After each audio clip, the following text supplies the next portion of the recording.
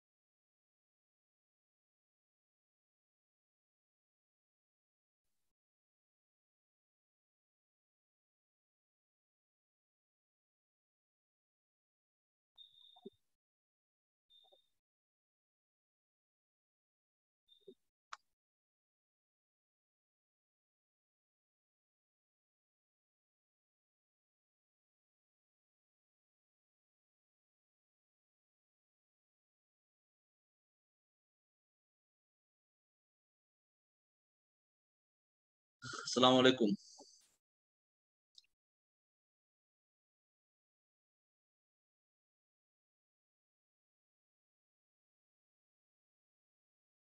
Apurba,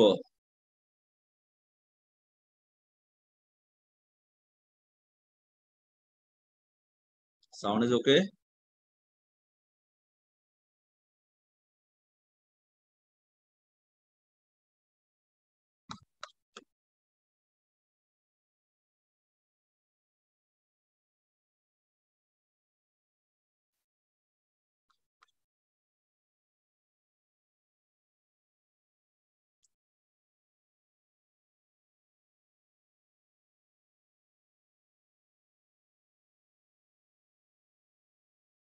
Are you hear me?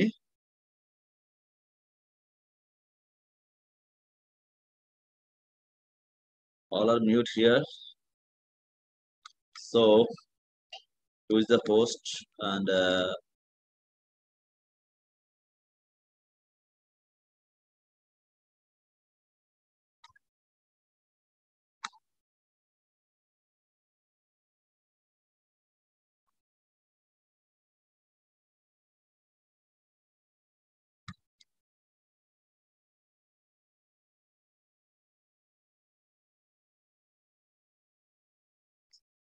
sound and screen share is okay? Sound and screen? Yes, sir. Yes, all are in mute condition.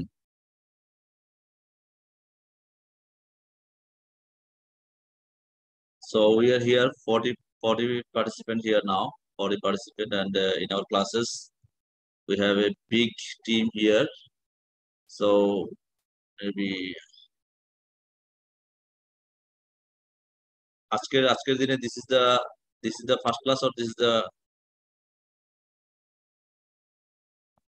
is the first class today?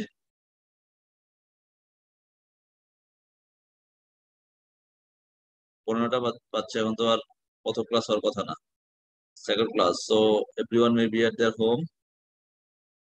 So participant সংখ্যা 42। ফাইজুল ইসলাম,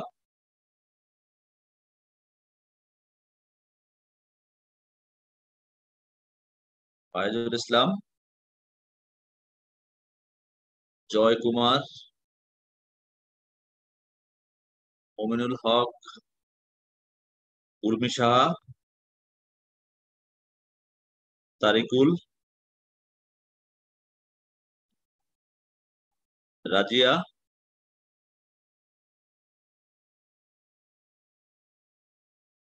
আর with me? Yes, sir.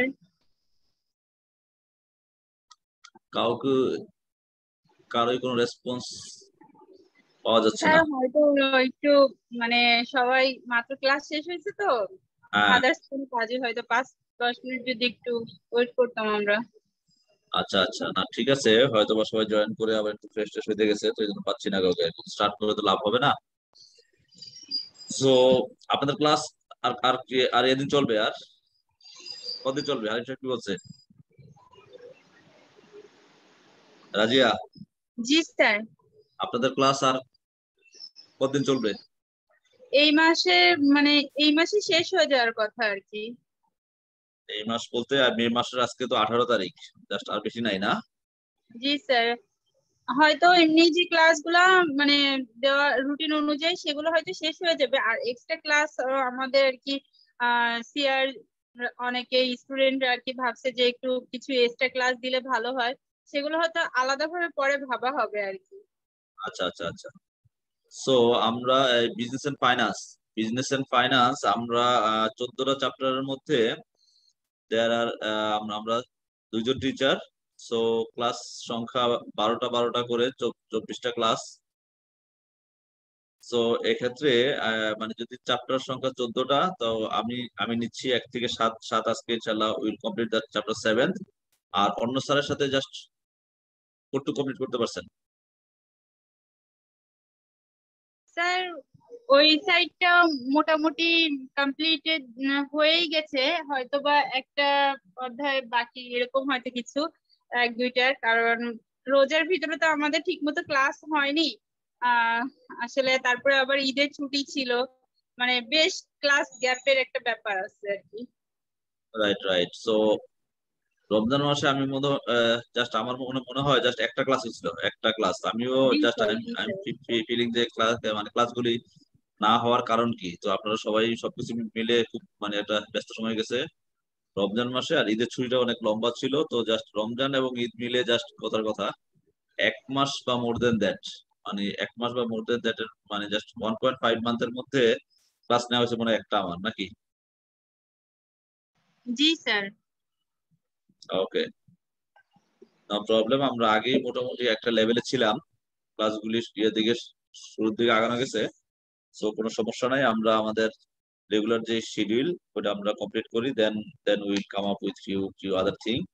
এবং exam টেকনিকগুলি কি হওয়া উচিত, এক্সামে pass করার জন্য কোন জিনিসগুলি ফোকাস করা উচিত, কোন কোন চ্যাপ্টার গুলির দিকে একটু খেয়াল করা উচিত, আমরা ইনশাল্লাহ উড়ে নিয়ে আসবো, নাকি? জি স্যার। এখন পর্যন্ত participant is 45, participant is 45 and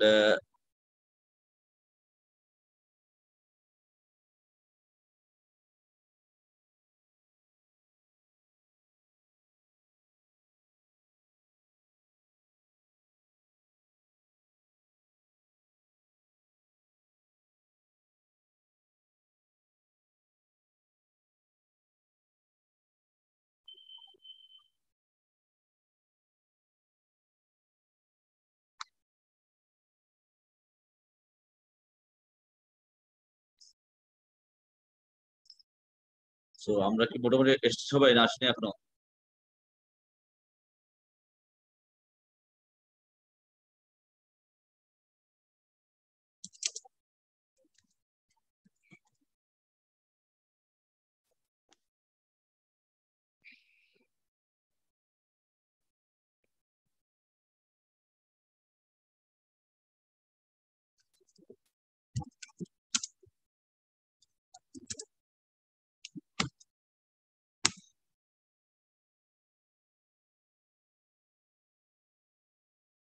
chat বক্সে ভয় লিখতে পারেন। Can you start the class so that I can understand how many participants are active and already present in class, and I can start immediately.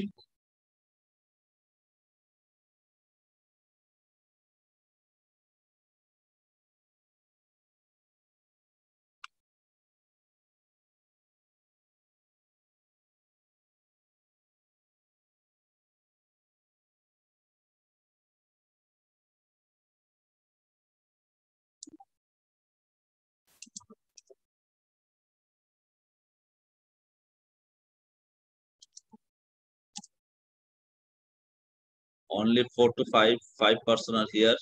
5% response পাওয়া গেছে। 5% response এসছে, 5 to 6%. Yes. সবাই খুব লুকে আছে নাকি?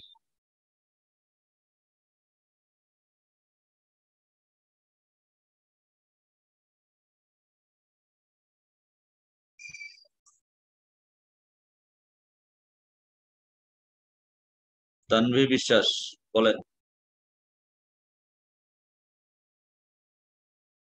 বলবেন কিছু? না স্যার, কিছু বলতে চাইনি, আমি প্রেজেন্ট আছি তাই স্যার হ্যান্ড রেজ করেছি। Yes, thank you. Okay. So মোটামুটি অনেকে এসছে, অনলাইনে আছে আর কি, অনেকে আবার প্রেজেন্ট আছে, বাট কি বলে হয়তো অন্য কাজে আছে, কিন্তু এই মুহূর্তে ফিজিক্যালি জাস্ট স্ক্রিনের সামনে নাই। তো just hopefully we think that they will come up very soon. So আমরা আজকে চ্যাপ্টার 7 নিয়ে আলোচনা করব।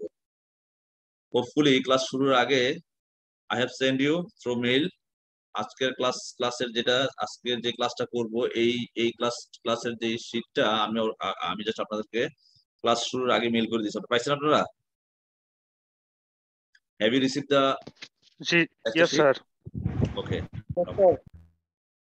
So we have started this class in our last classes, just at the time of Ramadan maybe, and we try to catch up with few things, and today we will complete the whole classes of this chapter. This is very important chapter, and from this chapter you may get few questions and few things in exam. So it's about business and finance function. Businesses, finance function. All we are here. আমরা কারা? আমরা যারা এখানে যারা C student আছি, C এর যারা student, আমরা কি করি? আমরা ফাইন্যান্স ফাংশন মানে ফাইন্যান্স নিয়ে, আমরা কি ফাইন্যান্সিয়াল ইনফরমেশন নিয়ে কাজ করি না অন্য কিছু নিয়ে আমরা উই আর ওয়ার্কিং?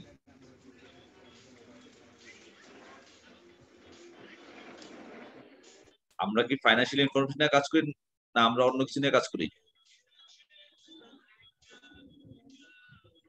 রাজিয়া,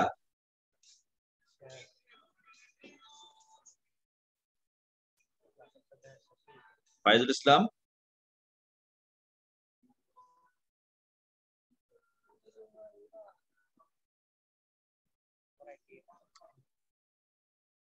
একজন তো লাগবে আমার সাথে নাকি? স্যার ফাইনান্সিয়াল ফাংশন নিয়ে কাজ করি sir. Yes, thank you. So আমরা ফাইন্যান্সিয়াল ফাংশন নিয়ে কাজ করি, ফাইন্যান্স নিয়ে কাজ করি। উই আর প্রফেশনাল অ্যাকাউন্টেন্ট, এবং প্রফেশনাল অ্যাকাউন্টেন্ট হওয়ার জন্য আমরা জাস্ট এখানে we are with a CA farm, we are article student. So আমরা যে কাজগুলি করি এগুলি হলো ফাইন্যান্স ফাংশন রিলেটেড কাজ। ফাইন্যান্স ফাংশন রিলেটেড কাজ আমরা ফাইন্যান্সিয়াল স্টেটমেন্ট অডিটের সাথে we are attached with the financial statement audit, right? So this is very important for our accountancy profession, এবং আমাদেরকে জানা দরকার যে ফাইন্যান্স ফাংশন আসলে কি করে।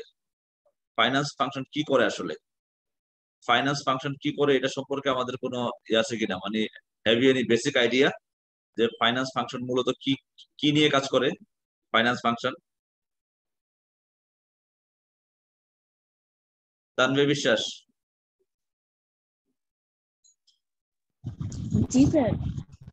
আপনি যখন সিএ কোয়ালিফাই করে ফেলবেন, আপনি যখন ফাইন্যান্স ফাংশনে কাজ করতে যাবেন, তখন আপনি কি নিয়ে কাজ করবেন? হ্যাভ এনি আইডিয়া যে ফাইন্যান্স ফাংশনের মানে গণ্ডিটা কতটুকু এরিয়া? স্যার সেইভাবে আসলে হয়তো এখন বলতে পারছি না, তবে এরিয়া তো স্যার হিউজ ফাইন্যান্স ফাংশনের। ইয়েস, সো ফিনান্সিয়াল স্টেটমেন্টস আছে ওর মধ্যে, তারপরে ফিনান্সিয়াল স্টেটমেন্টের মধ্যে স্যার হচ্ছে যে একটা আছে ফিনান্সিয়াল স্টেটমেন্ট, তারপর স্যার ক্যাশ বাজেট, এরকম কিছু মানে এরকম এইগুলো মানে পরিধি বা এরিয়া যেটাই বলি না কেন, এগুলোর মানে ফিনান্সিয়াল এর মধ্যে আর কি পড়ে, বা কস্ট অ্যাকাউন্টিং। ইয়েস, আমরা যদি একটু দেখি যে আমরা ফাইন্যান্স ফাংশন বলতে কতটুকু এরিয়া বুঝবো। Financial statement it's an output, right? Financial statement it's an output. আমরা যদি ডে টু ডে ট্রানজাকশন গুলি যদি বুক না করে থাকি, ডে টু ডে ট্রানজাকশন যদি আমরা বুক না করে থাকি, এটা যদি আমরা জিএলএ লেজার যদি এন্ট্রি না করে থাকি, তো আমরা ফাইন্যান্সিয়াল স্টেটমেন্ট করব কি দিয়ে, মানে কোন কোন ইনফরমেশন দিয়ে করব নাকি? সো আমরা দেখি, আমরা ফাইন্যান্স ফাংশন বলতে will understand recording financial transaction, it's one thing. এটার মধ্যে আছে books of original entry and lasers. তারপর আছে আমরা ফাইন্যান্স ফাংশনে ম্যানেজমেন্ট অ্যাকাউন্টিং নিয়ে we are working management accounting. So management accounting এর মধ্যে কি আছে আমরা দেখবো পরে, এবং we are working with the treasury management, fund management or treasury management, and আমরা ফাইন্যান্সিয়াল রিপোর্টিং নিয়ে আমরা we are working. So finance function বলতে আমরা এই ব্রড ক্যাটাগরিতে will understand the areas: recording financial transaction, management accounting, treasury management and financial reporting. So যদি দেখেন management accounting এর মধ্যে জাস্ট আমরা কোন কোন এরিয়াতে we should work as a finance professional: cost accounting, budgeting, management decision, performance measurement, capital budgeting, and decision making, and the pricing also. And if you see the cluster of the treasury management, আমরা এখানে যেটা বললেন বিশ্বাস, যেটা বললেন যে cash budget, long term financial decision, managing financial risk এবং raise investment finance, management of cash including foreign exchange, and management of working capital also. And then আমরা ফাইন্যান্সিয়াল রিপোর্টিং নিয়ে কি করি, আমরা কাজ করি। আমরা যারা অডিটর, আমরা যারা আর্টিকেল স্টুডেন্ট, আমরা যে অডিট করতে যাই, আমরা কি অডিট করি? আমরা ফাইন্যান্সিয়াল স্টেটমেন্টের সত্যতা কি করি আমরা, মানে financial statement is reflect the true picture of the company or not. So financial statement as well as আমরা কাজ করি ট্যাক্স নিয়ে, আমরা we are working, and provision of the information to external regulators, এই সেক্টরে এগুলি নিয়ে আমরা we are working. So financial accountant বা ফাইন্যান্স ফাংশনের যদি কাজগুলি দেখেন, এক্ষেত্রে দেয়ার আর ফিউ রিপোর্টস আর ইন্টারনাল রিপোর্টিং, ফিউ আর এক্সটার্নাল রিপোর্টিং। সো আপনার management accounting is an internal reporting, and financial reporting is an external reporting.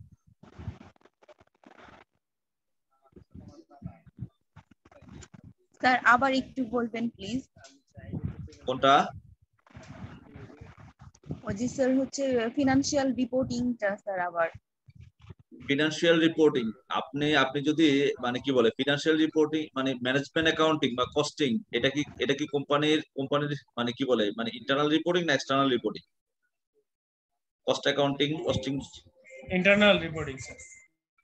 আপনি যদি কখনো কোনো প্রোডাক্ট পারচেজ করেন, ওই প্রোডাক্টের গায়ে কি কখনো এটা থাকে কিনা যে এই প্রোডাক্টের কস্ট প্রাইস কত?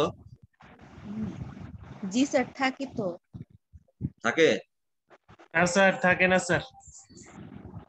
আপনি যদি লেটস সে আপনি যদি মানে একটা কি মানে হাফ লিটার, মানে যদি আপনি 500 ml যদি পানি কিনে খান, এখন তো খুব গরম তাই না, গরমের মধ্যে আপনি হাফ লিটার এর দাম কত? 15 টাকা। 20 টাকা স্যার। আচ্ছা ঠিক আছে, 15 টাকা বা 20 টাকা, এক এক কোম্পানির এক এক দাম। এবার আসেন, ওইটার মধ্যে কি মানে কোথাও লেখা থাকে ওই পানির বোতলের মানে কি বলে কস্ট পড়ছে কত, কস্ট মানে কস্টিংটা কত কোম্পানির? না স্যার, সেলিং প্রাইসটা থাকে, কস্ট প্রাইস থাকে না। সেলিং প্রাইসটা থাকে sir, selling price plus VAT. MRP থাকে sir, MRP. Yes, maximum retail price. So আপনি দেখবেন ওটার মধ্যে কোনো কস্টিং বা কোনো কস্ট ডাটা থাকে না। তো এই কস্ট ডাটাটা যেটা, এটা কি ইন্টারনাল ইনফরমেশন না external information? External information. Sir internal sir. Cost ডাটাটা internal information, MRP right? Sir হচ্ছে এক্সটার্নাল আর হচ্ছে কস্ট ডাটা Yes, sir. হচ্ছে sir internal. So cost data হলো কি ইন্টারনাল স্যার। আচ্ছা যাও। কস্ট ডাটাটা হলো কি, কস্ট ডাটা হলো ইন্টারনাল এবং এমআরপি যেটা এক্সটার্নাল। তো তেমনি ভাবে আপনার cost accounting and management accounting this is for the internal decision making, এবং আপনার কি ফাইন্যান্সিয়াল রিপোর্টিং, যেটা financial reporting is for the external. So আপনার যখন এই যে ফাইন্যান্সিয়াল রিপোর্টিং, যেটা ফাইন্যান্সিয়াল স্টেটমেন্ট, যেটা আমরা যেটা বুঝি কি, মানে খাঁটি বাংলা যদি বলি balance sheet, profit and loss account, statement of changes in equity, নাকি cash flow statement, notes to the financial statement. আর আপনি যদি ইন এ প্রফেশনাল ম্যানার আমাদের মানে কি বলে, আমাদের মানে বিং এ প্রফেশনাল লোক হিসেবে as per IFRS অনুযায়ী বলেন, দ্যাট শুড বি মানে 6 কম্পোনেন্টস, মানে 5টা কম্পোনেন্টস, নাকি ফাইন্যান্সিয়াল স্টেটমেন্টের 5 কম্পোনেন্টস। স্যার 6 কম্পোনেন্টস তো স্যার। 6 কোনটা আবার? নাম্বার 6 কোনটা স্যার? কম্পারিজন। কোনটা স্যার প্রিভিয়াস ইয়ারের কম্পারিজনটা থাকে স্যার। প্রিভিয়াস ইয়ারের কম্পারিজন তো মাস্ট, সব জায়গায় থাকবে স্যার ওইটা সহই এখন হচ্ছে 6 কম্পোনেন্ট হয়েছে। 6 কম্পোনেন্টস নাকি নতুন? জি স্যার। রাইট। তো আপনার মানে জাস্ট যদি বলি ইন এ প্রেজেন্টেশন ম্যানার, আপনাকে ব্যালেন্স শিটের মধ্যে আপনার কি প্রিভিয়াস ইয়ারের কম্পারিজন থাকতে হবে। every part of the financial statement, every elements of the financial statement আপনার previous year এর comparison is must, নাকি? Sir So statement of financial position, statement of comprehensive income, statement of cash flows, statement of changes in equity, and notes to the financial statement. So these all are the external reporting, right? G sir. So এখানে finance function, মানে finance ফাংশনের এরিয়াটা বুঝতে কোনো আছে কিনা? Any confusion যে finance function এটুকু এরিয়া নিয়ে কাজ করে? না স্যার। Thank you. সো আমরা গতদিন স্যার তাহলে হচ্ছে ফাইন্যান্স ফাংশন হচ্ছে ইন্টারনাল এন্ড এক্সটার্নাল বোথ নিয়েই তো কাজ করছে। Yes internal and external both. আপনার ওই ইন্টারনাল কোন পার্টটুকু এবং এক্সটার্নাল কোন পার্টটুকু, জাস্ট এটা আমরা জাস্ট এইভাবে একদম নিচের দিকে তাকান। আপনার management accounting, cost accounting, this R internal reporting, এবং আপনার এক্সটার্নাল রিপোর্টিং জাস্ট মানে কোনগুলি আর কি, ফাইন্যান্সিয়াল রিপোর্টিং। এবং যদি বলি this R the what's finance function do actually, finance function কি কি কাজ করে? ফাইন্যান্স ফাংশন মানে অ্যাকাউন্টিং করা ফাইন্যান্স ফাংশনের কাজ। This R the finance function task. আর কি কি ফাইন্যান্স ফাংশনের টাস্ক? কি? Recording transaction, management accounting, financial reporting and treasury management. This R the finance function. মানে আপনি যখন সিএ কোয়ালিফাই করে যখন আপনি ফাইন্যান্স ফাংশনে জয়েন করবেন, আপনাকে এই এরিয়াগুলি থেকে আপনাকে কাজ করতে হবে। এই এরিয়াগুলির আপনার কি থাকতে হবে?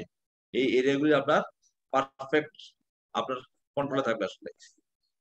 এন্ড দেন ম্যানেজমেন্ট অ্যাকাউন্টিং বলতে আমরা যা জানি, ম্যানেজমেন্ট অ্যাকাউন্টিং, কস্ট অ্যাকাউন্টিং এবং কস্ট ক্লাসিফিকেশন। আমরা গত ক্লাসে ম্যাটেরিয়াল, লেবার, এক্সপেন্সেস এগুলি নিয়ে জাস্ট আলাপ করছি আমরা, এবং we had discuss about the cost centre, এবং আমাদের ডিরেক্ট এবং ইনডিরেক্ট কস্ট সম্পর্কে আলাপ করছি আমরা আগের ক্লাসে। সো আজকে আমরা ওইখানে বিস্তারিত আলাপ করবো না, but we will discuss today direct and indirect cost.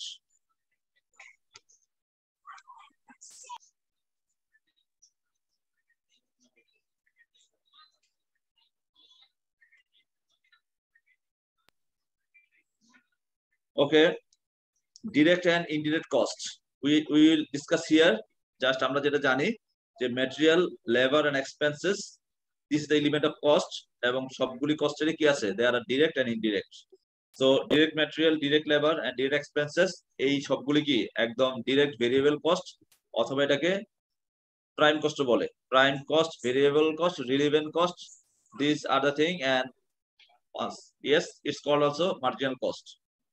এবং ইনডিরেক্ট কস্ট যেটা আছে, indirect material, indirect labour and indirect expenses, this all R the indirect cost, that means overhead cost. So আমরা কস্টিং করার সময় জাস্ট আমাদের এই cost classification গুলি is very much needed. আপনারা এমআই পড়ছেন, জাস্ট এমআই তে জাস্ট এগুলি নিয়ে আপনারা কি করছেন, you had discuss there in a detail manner.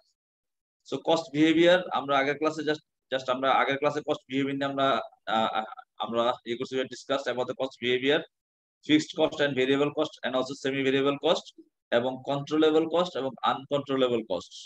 So আজকে এই এরিয়াতে have any confusion, the fixed cost, variable cost, semi variable cost, as well as controllable cost and uncontrollable cost সম্পর্কে কোনো কনফিউশন আছে?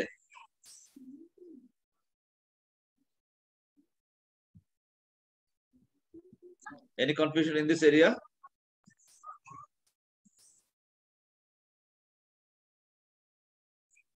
Okay, no confusion. No, sir.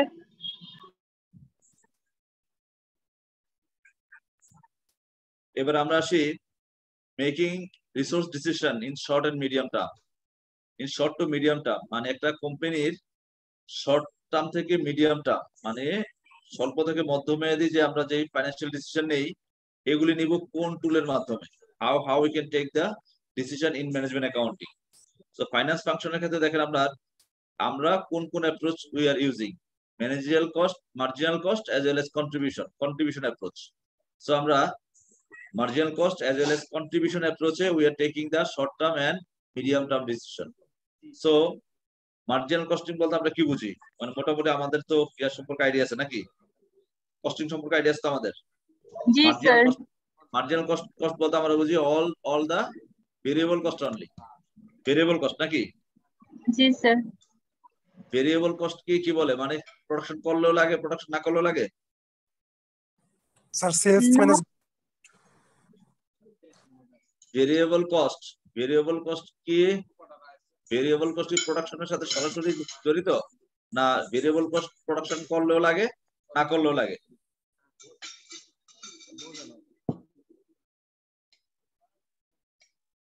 Variable cost সরাসরি প্রোডাকশনের সাথে সম্পর্কযুক্ত। ফিক্সড কস্ট সরাসরি প্রোডাকশনের সাথে সম্পর্কযুক্ত না। কারণ কি, আপনার ফ্যাক্টরি যে ভাড়া, দিস ইজ ফিক্সড নেচার আপনার কি কস্ট। আপনি যদি কোনো এক মাস ফ্যাক্টরি বন্ধ রাখেন তাহলে কি ইউ হ্যাভ টু পে, আপনাকে কি ওই ফ্যাক্টরির ভাড়া পরিশোধ করতে হবে কি হবে না? হবে স্যার, দিতে হবে। বাট আপনি যদি এক মাস যদি প্রোডিউস না করেন, আপনার কি র মেটেরিয়াল ইয়ে করা লাগবে, পারচেজ করা লাগবে, packing material? No need to purchase sir. জি না sir, no need to purchase sir. Yes. So আপনার প্রোডাকশনের সাথে সরাসরি যেটা জড়িত, এক ইউনিট প্রোডাকশন বাড়লে যে খরচটা বাড়ে, this is variable in nature. এবং এই ভেরিয়েবল ইন নেচার এই খরচগুলিকে বলা হয় কি direct cost, variable cost, marginal cost, relevant cost also. So একটা কথা খেয়াল রাখেন, প্রোডাকশনের সাথে সাথে যেটা ইনক্রিজ হয় বা যেটা চেঞ্জ আসে, দিস ইজ কল্ড কি marginal cost, variable cost, direct cost, relevant cost. রাজি একবার বলেন, this all cost R same? All cost বুঝিনি স্যার আমি প্রশ্নটা। প্রোডাকশন বাড়া বা কমার সাথে যে কস্ট সরাসরি related, G, this is called marginal cost, variable cost, relevant cost and direct cost also. এই চারটা কথাই কিন্তু একরকম, এক সেম কথা কিন্তু। ডিরেক্ট কস্ট, মার্জিনাল কস্ট আর variable cost, variable cost, relevant cost. Relevant cost. জি স্যার। ওকে। জি স্যার। এবং আরেকটা জিনিস ইয়ে করা হয় কন্ট্রিবিউশন অ্যাপ্রোচ। কন্ট্রিবিউশন অ্যাপ্রোচে আমরা কি দিতে পারি, শর্ট এবং মিডিয়াম টার্মে we are taking decision short and medium term contribution use করে। সো কন্ট্রিবিউশন আমরা কিভাবে পাই, unit selling price less marginal cost, unit selling price less marginal cost. So আমরা একটু ফর্মুলাতে গেলে বোঝা যাবে। সো আমরা আমাদের আগের লাইফে বা বিবিএমবিএ তে আমরা যেটা কস্ট ভলিউম প্রফিট অ্যানালাইসিস নাকি আমাদের মোটামুটি এগুলো সম্পর্কে আইডিয়া আছে, এজ ওয়েল এজ এমআই তে তো মোটামুটি আমরা এগুলো পড়ছি, তাই না? Yes sir. জি স্যার। হ্যাঁ, সো এক্ষেত্রে কস্ট ভলিউম প্রফিট কি নিয়ে কাজ করে, changes in activity or output volume and changes in total revenue, cost variable and fixed, and therefore profit also. So আপনি যদি দেখেন নিচের দিকে তাকান, volume has two meaning in this contrast: sales volume, which is extremely difficult to forecast; output volume, which need to be planned. কারো কারো কারো ID থেকে মনে হয় আসছে, শব্দ আসতেছে, আপনি একটু জাস্ট মিউট করে রাখেন। কারো আইডি থেকে আসতেছে, হ্যাঁ, ওকে। সো as well as আমাদের শর্ট এবং মিডিয়াম টার্মের সিদ্ধান্ত নিতে গেলে আমাদেরকে break even point it's a very important thing. এটা আমাদেরকে অ্যানালাইসিস করার প্রয়োজন পড়ে। ব্রেক ইভেন পয়েন্ট কি, এটা have any idea? Faizul Islam? Yes sir. Sir break even হচ্ছে এমন একটা বিন্দুতে আমি একটা প্রোডাক্ট সেল করলে সেটা আমার প্রফিটও হবে না, লসও হবে না, এমন একটা কিছু স্যার বোঝাই স্যার। একটা বিন্দু বলতে এমন একটা মানে একটা সেলিং ইউনিট, মানে এই একটা লেভেল পরিমাণ, স্যার, একটা লেভেল, হ্যাঁ, মানে এই পরিমাণ সেল করলে আপনার লাভও হবে না, লসও হবে না। এর মানে কি? তার মানে আপনার ফিক্সড কস্টটুকু ফিরে আসবে নাকি? Yes sir. তো ইয়েস, এই ব্রেক ইভেন লেভেলের উপরে সেল করলে জাস্ট ওইখানে লাভ আসতে থাকবে নাকি? Yes sir. স্যার 1 ইউনিট বেশি করলে আমার সেটা থেকে লাভ হবে স্যার, ব্রেক ইভেন বিবি থেকে sir. Yes. So the level of production and sales at which, after deducting both fixed and variable cost from sales revenue, neither a profit nor a loss will occur. এক্ষেত্রে BEP যদি আমরা বলি যে break even points, আমরা in unit মানে কত unit sell করলে আমার বিজনেসটা লাভেও থাকবে না, লসেও থাকবে না, মানে সমান সমান। সো এটার ফর্মুলাটা কি? যে ফিক্সড কস্ট উঠে আসবে আপনার। সো ফিক্সড কস্ট যেটা আছে আপনার বিজনেসের, fixed cost divide by contribution per unit. And contribution per unit, how we can calculate the contribution per unit? আমরা ইউনিট সেলস প্রাইস থেকে ইউনিট ভেরিয়েবল কস্ট বাদ দিলে আমরা পেয়ে যাব কি? আমরা পেয়ে যাব কন্ট্রিবিউশন পার ইউনিট। সো এখানে বিইপি ইন ভ্যালু যদি আমরা টাকায় অঙ্কে যদি আমরা বের করতে চাই, ফিক্সড কস্টকে আমরা কন্ট্রিবিউশন মার্জিন দিয়ে ভাগ করলে হয়ে যাবে। ফিক্সড কস্ট আমরা কন্ট্রিবিউশন মার্জিন দিয়ে ভাগ করলে আমরা পাবো BEP in value. So please note, আপনারা জাস্ট নিচের ফর্মুলাগুলো একটু দেখেন, এগুলি সম্পর্কে আপনাদের আইডিয়া আছে। তারপরেও যদি কোথাও কোনো কনফিউশন লাগে, উইল ডিসকাস হিয়ার अगेन।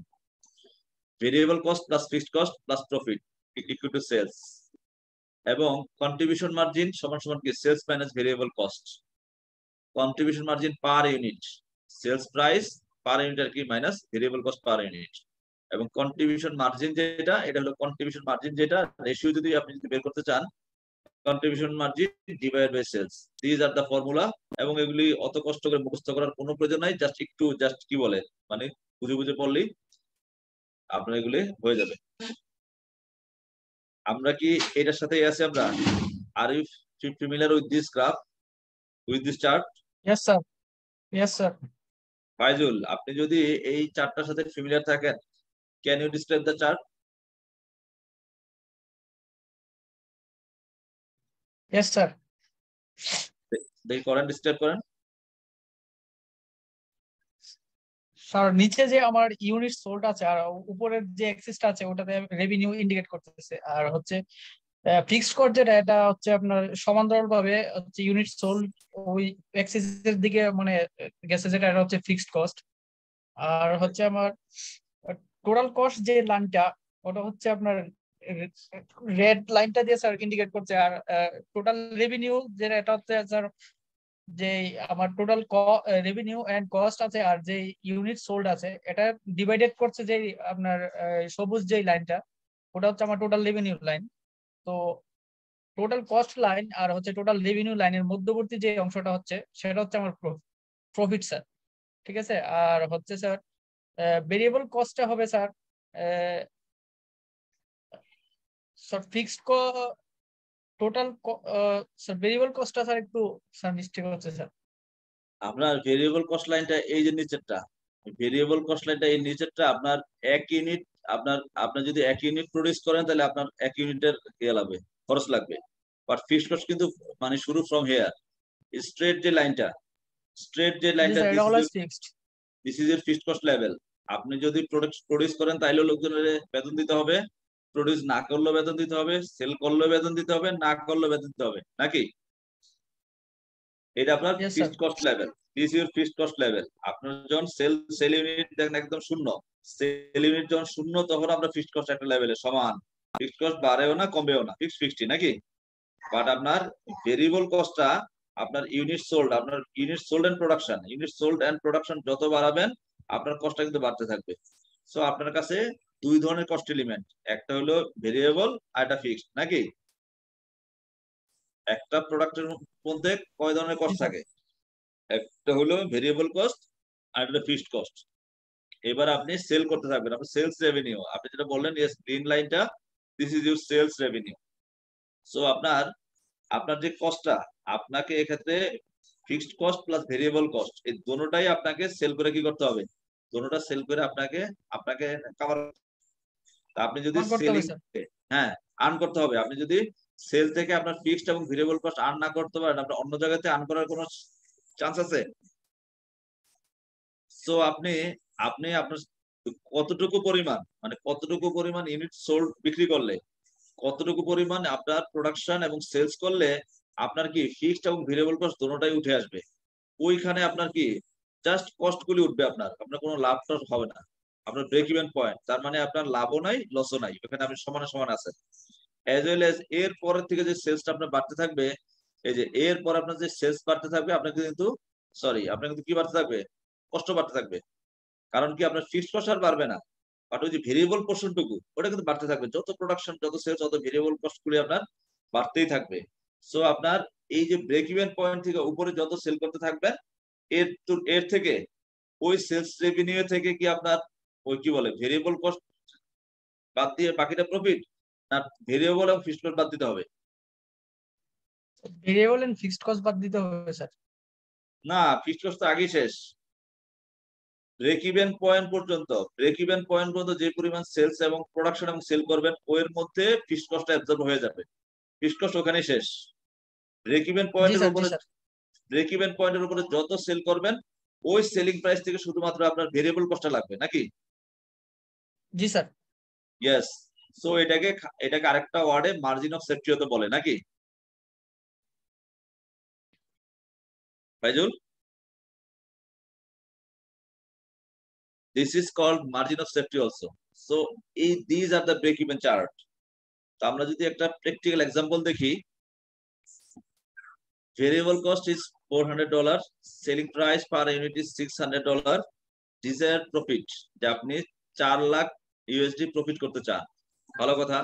আপনার বিজনেসের fixed cost is 1 million, 10 lakh USD। এখন আপনাকে কি করতে হবে? আপনাকে বের করতে হবে প্রথমেই আপনার ব্রেক ইভেন সেলসটা কত আসলে, মানে ব্রেক ইভেনটা কত আপনার। সো আপনি দেখবেন এক্ষেত্রে আপনি দেখলেন আপনাকে কি করতে হবে? ব্রেক ইভেন বের করতে হলে আপনার ব্রেক ইভেনের ফর্মুলাটা কি? ফিক্সড কস্ট আপনার আছে, fixed cost divide by contribution per unit. So fixed cost আছে আপনার 1 মিলিয়ন, 10 লাখ USD, বাট আপনার কাছে কি নাই? কন্ট্রিবিউশন পার ইউনিট নাই। So how we can calculate the contribution per unit Faizul? G sir, selling price per unit minus হচ্ছে sir variable cost per unit. Yes. So আমরা selling price $600 and minus variable cost $400, so we will get $200 as a contribution per unit, right? Right sir. So now আমরা কি break ইভেনের formula যদি আমরা বের করি, আমরা 7 আমরা সেল যে B7 that means fixed cost 10 lakh USD divided by কি contribution per unit 200, we will come up, we will get the কি break even sales নাকি? আমরা ব্রেক ইভেন সেলস পেয়ে যাব নাকি? আমরা ব্রেক ইভেন সেলস পেয়ে যাব কি 5000 ইউনিট, মানে 5000 ইউনিট $600 করে সেল করলে আমাদের কোম্পানির লাভও হবে না, লসও হবে না। Clear? Clear sir. Thank you. So এইটা একটা এক্সাম্পল, এইটা অবশ্য এত বড় এক্সাম্পল এখন তো আপনাদের এক্সামে আসবে না, তাই না? এখন তো আপনাদের পরীক্ষা হবে কি এমসিকিউ স্টাইলে? জি স্যার। ওকে, সো আপনাদেরকে আর কষ্ট করে খাতা কলমে অঙ্ক করতে হবে না, বাট আপনাদেরকে আগের চেয়ে আপনাদেরকে কনসেপ্টটা ক্লিয়ার থাকতে হবে একটু বেশি আসলে। সো এই অঙ্কটা আমরা একটু ডিসকাস করব, আলোচনা করব জাস্ট এই অ্যাসপেক্টের সাথে মিল রেখে, বিকজ কারণ এই কনসেপ্টটা ক্লিয়ার থাকলে আপনারা কি করতে পারবেন, আপনাদের কাছে ছোট ছোট কি থাকবে, ম্যাথমেটিক্যাল প্রবলেম থাকবে আসলে। বড় কোনো অঙ্ক করার সুযোগ নেই, বড় কোনো অঙ্ক আপনাদের করতেও দিবে না, বাট আপনাদেরকে ছোট ছোট, যেমন এই যে এটা, যেমন এই যে আগে আমরা যেটা দেখলাম এটা কিন্তু জাস্ট এই ধরনের আপনাকে কি করতে দিবে, আপনাকে এই ধরনের ফর্মুলার অঙ্ক করতে দিবে আপনাকে, মানে একদম একদম অল্প স্বল্প ইয়ে দিবে আপনার, যে ভেরিয়েবল কস্ট এত, আপনার সেলিং প্রাইস এত, ফিক্সড কস্ট এত, আর আপনাকে এত টাকা যদি আপনাকে প্রফিট করতে হয়, ব্রেক ইভেনের উপরে এত টাকা প্রফিট করতে হয়, মানে ব্রেক ইভেন কত আর এত টাকা প্রফিট এডিশনাল করতে হলে আপনাকে how many quantity you have to sell, ওই অঙ্কগুলি একটু একটু কি করতে হবে, একটু প্র্যাকটিস করতে হবে।